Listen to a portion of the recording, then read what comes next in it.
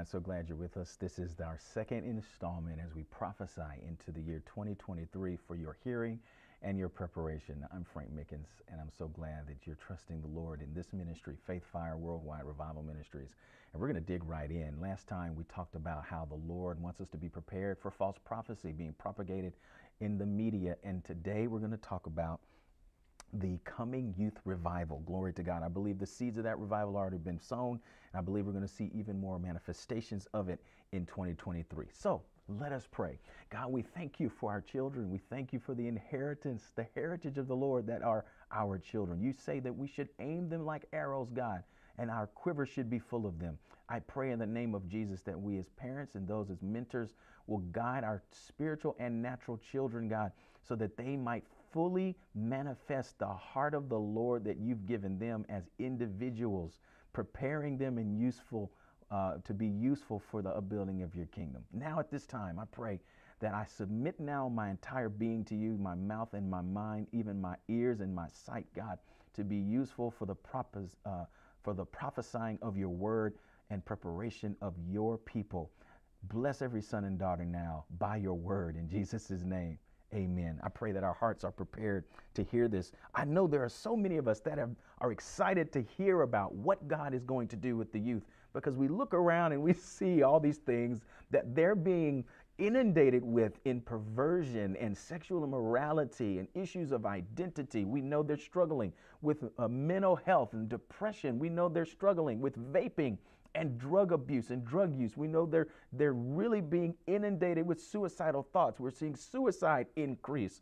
God, we ask and pray for your kingdom to come and your will to be done in our young people. So let me prophesy into your hearing today, because there are so many mothers and fathers. You're on here right now looking for hope. You're looking for that which you cannot see. The Bible says hope that is seen is not hope at all. And so we have hope in that which we have not yet seen. And we know the Lord's heart for his young people. He says, let the children come to me and do not forbid them. He was lambasting his disciples who were saying, no, Jesus doesn't want to see the children. No, Jesus wants to lay hands on them, as he was in that passage in the scriptures. And so we praise God for our young people and what he's doing in them, even when it looks like he's not doing anything at all. I want to prophesy to somebody. You might think that your child or grandchild or niece or nephew or your adopted child is not hearing the word of the Lord. No, they are hearing and they are wrestling, and the Spirit of the Lord is going to moisturize that word so that it not only gets into the dirt, but it breaks the ground. That the power of the seed opens up inside of them and begins to break the ground. I see it in the spirit. We're going to see their soul set on fire for the Lord. And that's what this dream I'm going to share with you is all about. I'm going to read, before I go into the dream, Joel 2 in a portion of it. And we're going to read a little bit more, or read it again after this dream. But listen to this. Fear not, O land, Joel 2:21. Be glad and rejoice. This is to you. Fear not. Be glad and rejoice, for the Lord has done marvelous things. Do not be afraid, you beasts of the field, for the open pastures are springing up, and the tree bears its fruit. The fig tree and the vine yield their strength. And then it says, be glad then, you children of Zion, and rejoice in the Lord your God, for he has given you the former rain faithfully, and he will what? Cause the rain to come down for you, the former rain and the latter rain in the first month. Glory to God. And then we're going to go to Joel 2:28. It says, and it shall come to pass afterward that I will pour out my spirit on all flesh. And it says, your sons and your daughters shall prophesy. Your old men shall dream dreams. Your young men will see visions. And also on my menservants and on my maidservants, I will pour out my spirit in those days. And I will show wonders in the heavens and the earth, blood and fire and pillars of smoke. This is the word and the zeal of the Lord of hosts. The zeal of the Lord of hosts will perform his word. Glory to God. And so we just heard the heart of the Lord, that he says the young men will see visions, that sons and daughters will prophesy. We're going to see spiritual awakening in the youth. Glory to God. The ground is being set for this. Why? Because they want authenticity. They want things that are real. They don't want fake stuff. And so when they know God is real, they're going to take off. Hear me today. They're going to take off. How do I know? This is what the Lord showed me. So I was watching a football game in this dream. And the Lord was showing me something prophetically about the harvest field. So the football field represented the harvest field, okay? Or even the land in general. And there was a game being played. It was the Alabama Crimson Tide. They were playing another team. And the Alabama Crimson Tide represents the people of God. And I'm not saying I'm an Alabama fan. And listen, if you're not an Alabama fan, just put your personal preferences to the side, because Crimson Tide represents what? The blood of the Lamb of God on the people, or the players. They were representing the crimson blood of Jesus Christ. And so they're playing their opponent, and they were in the lead by a small margin. And I knew that the stakes were high and that they needed to keep their lead and build their lead. What are we talking about? The advancement of the kingdom of God by the Crimson Tide. Glory to the Lord.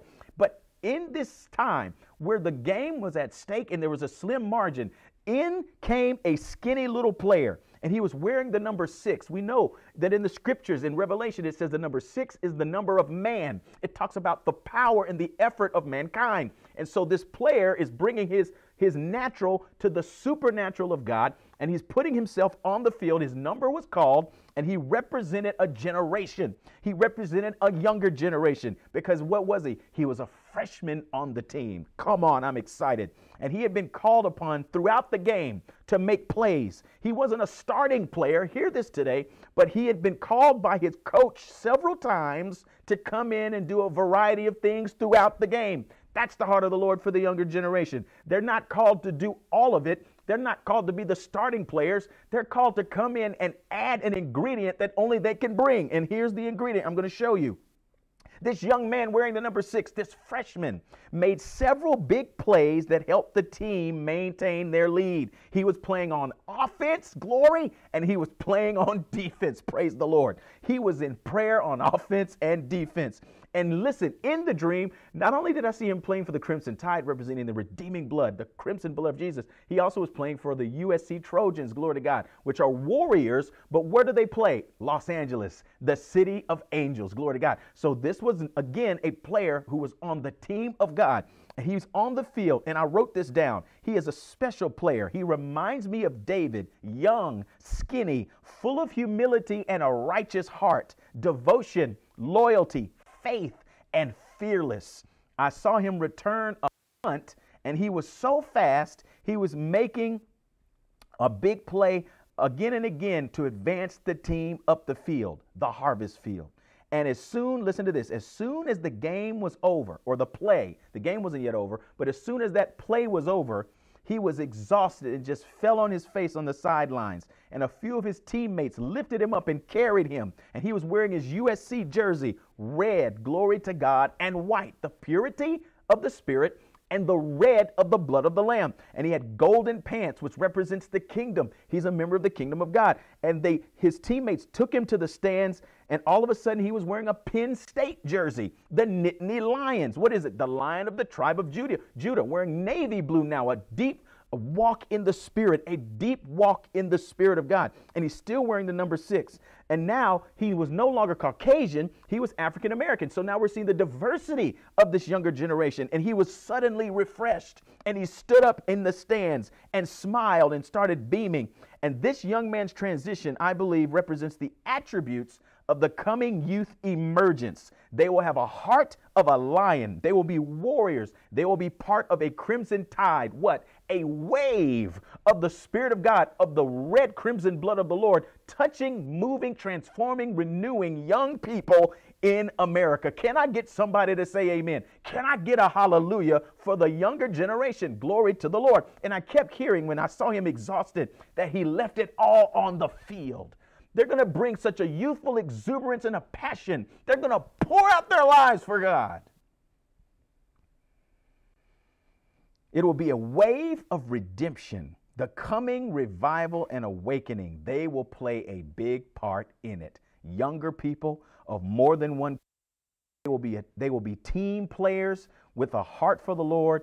And I kept hearing, after God's own heart. They will be as David, as the Lord spoke to the prophet Samuel, that he had prepared someone after his own heart, after Saul, who had been initially anointed to be the king, needed to be replaced because he had wicked, perverse desires to please people and please himself. And the Lord needed to call up a younger generation, someone that other people were not thinking of. His name was David. He was in the sheepfold. His father didn't even think of him when the prophet came saying, bring all of your sons. He left him in the field. He said, certainly it couldn't be him, the youngest, the ruddiest, the one that nobody pays attention to. He's off singing songs to somebody we don't even understand. And the Spirit of the Lord is saying, it's going to be those after God's own heart with the spirit of David, the heart of David, they will come forth.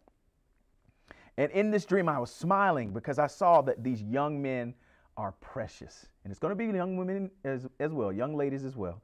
They are precious, so beautiful, because they are so humble and willing to sin.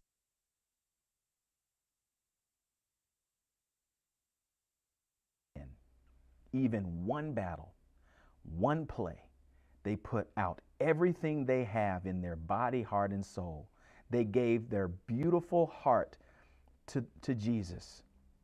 They love him and they love his family, their family. We can't see them now. They're being prepared with authentic worship and relationship with the Father. We need to pray for them. They will be tender-hearted because they will know the Lord so well, but they will be like Trojan warriors, and it will seem like here on the battlefield, just like David. They'll do anything just to advance the kingdom of God an inch on the battlefield, the harvest field.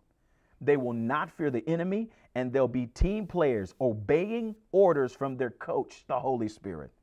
The deep navy blue jerseys indicate the deep relationship with Holy Spirit. The beaming smile represents the joy of the Lord that they will have in his presence. And the score that I saw showed the Crimson Tide winning, get this, 11-5. 11 represents transition. It's a step away from kingdom government, which is represented by the number 12. So these players will arise at a time of great transition, great warfare, but right before a great outbreak of God's Spirit in the earth. I believe this youth movement will immediately precede a great awakening in the culture of this world. They will play a large part in bringing people to the Lord. And 5, grace. There will be great grace and favor accompanying this movement. Despite any setbacks, there will be a grace to conquer territory back from the enemy. Where the enemy has advanced into the culture, these young men, these young people, these Daniels will arrive to help take the kingdom forward. The enemy had just made a safety in this game, scoring 2 points, which brought their score from 3-5. But it was still a prophetic sign to the church that they had the grace to win. Every move of the enemy is still playing into the hands of the Lord. I want to prophesy into the heart of people who are seeing young people and they're discouraged. Don't be discouraged. Every move of the enemy, the Lord spoke this into my spirit. Every move of the enemy is still playing into the hands of the Lord. Glory to God. The enemy might tackle us in our own end zone. That's what a safety is. They might even get into our territory, but they cannot win. And remember, this was a fresh man, new players, new energy, fresh passion, fresh vision, fresh takes on ministry. These young people will come from all over the country, as we saw evidenced by the teams, USC, the Nittany Lions of Penn State, and the Alabama Crimson Tide. They will come from all over the nation, north, south, east, and west. Pennsylvania's north and east. Alabama represents the South. California, USC represents the West. Let us go back to the word where it says in Joel 2:28, and it shall come to pass afterward, I will pour out my spirit on all flesh. Your sons and your daughters shall prophesy. The old men shall dream dreams. Your young men shall see visions. And also on my menservants and on my maidservants, I will pour out my spirit in those days. Let us pray. Father, we thank you for what you're doing in our young people right now, what we can't see. God, we trust you for what you're doing in their lives and in their hearts, and we pray into it, God. I pray you arrest their attention by the goodness of your love. God, I pray your buttery love smears on them with your anointing on top of their gifts and their talents, and that they awaken to their calling to live out their lives satisfied in you. We pray this, Lord, for every child of every stripe and background. Glory to God. Race does not matter. Race is not even in the kingdom. And so we don't even pay attention to race. It is not in your kingdom. It is not valuable to you. You look at the people and their background. the nation they represent, the territory they represent, the bloodline they represent, and they will represent your bloodline, God. I pray that the blood of Jesus will supersede every bloodline in the natural, and that they will take on your DNA and pour out their lives like David. They won't be perfect. They'll make mistakes. But God, even as they're running from the enemy who's trying to steal them out of your clutches, like Saul tried to steal David's anointing and steal David's position, I pray that you keep them in perfect peace and that you keep your intercessors praying for them. God, what you have begun in them, you will complete it until the day of Jesus Christ. You are faithful when we are faithless. You cannot deny who you are, and every word you've spoken over them shall accomplish what you sent it to do. In the name of Jesus, amen. Listen, I'm so excited about 2023 and what God is doing. This is our second installment. We're coming back next time to talk about famine and the economic downturn. That'll be the first of two parts where we're talking about famine. We'll talk about the economic downturn, and then we'll talk about drought and what that represents in the spirit. The drought is already just going crazy, and the economic downturn is about to really pop off.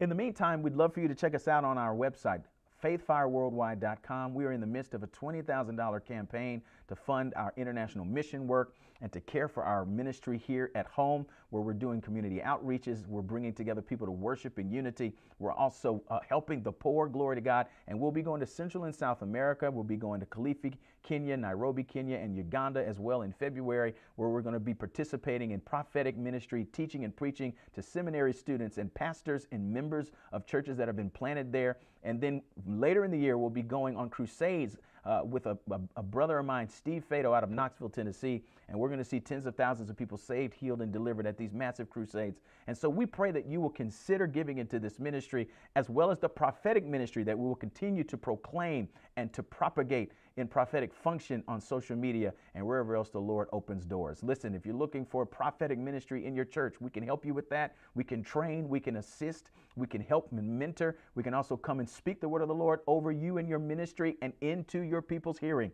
We praise God for you. You can reach us at faithfireworldwide.com. May God bless you. May you go in his peace. Until next time, may the love of God, may you be in the love of God every moment of every day. God bless you.